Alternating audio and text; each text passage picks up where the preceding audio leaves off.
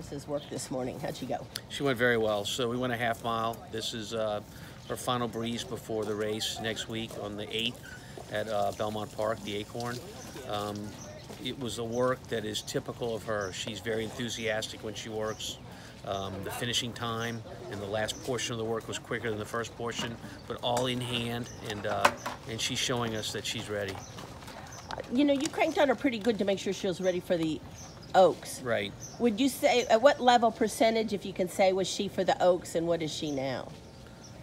Well, I think the Oaks speaks for itself. She was ready, you know, but the difference in training is that, you know, now that she's fit, all we're doing is maintaining. Whereas coming into the Kentucky Oaks, we did a lot to feel like she was ready to run that distance. How does it change things for you now that she is a Grade 1 winner, has won the most important 3-year-old filly race as far as plotting out the rest of the year?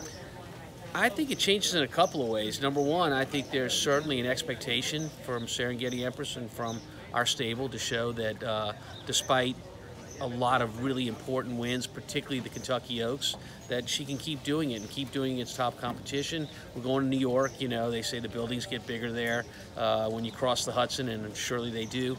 We need to show that we can do it on the stage other than just Kentucky.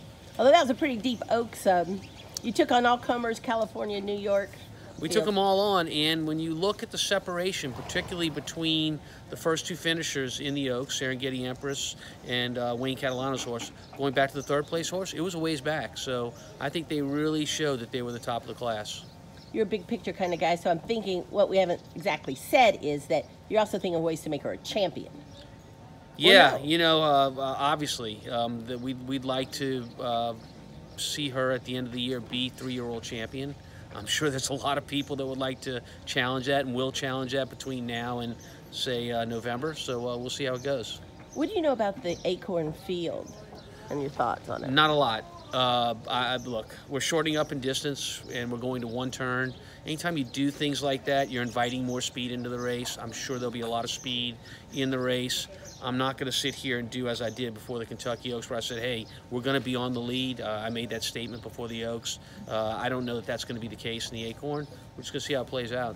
You were very open about the rider change that Jose, who was so enthusiastic about her, but he's also pretty much tied to Chad Brown. Yeah. Who's he riding in there?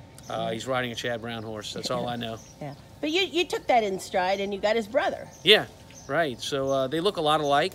So I probably won't even notice the difference in the paddock. Hopefully she doesn't on her back.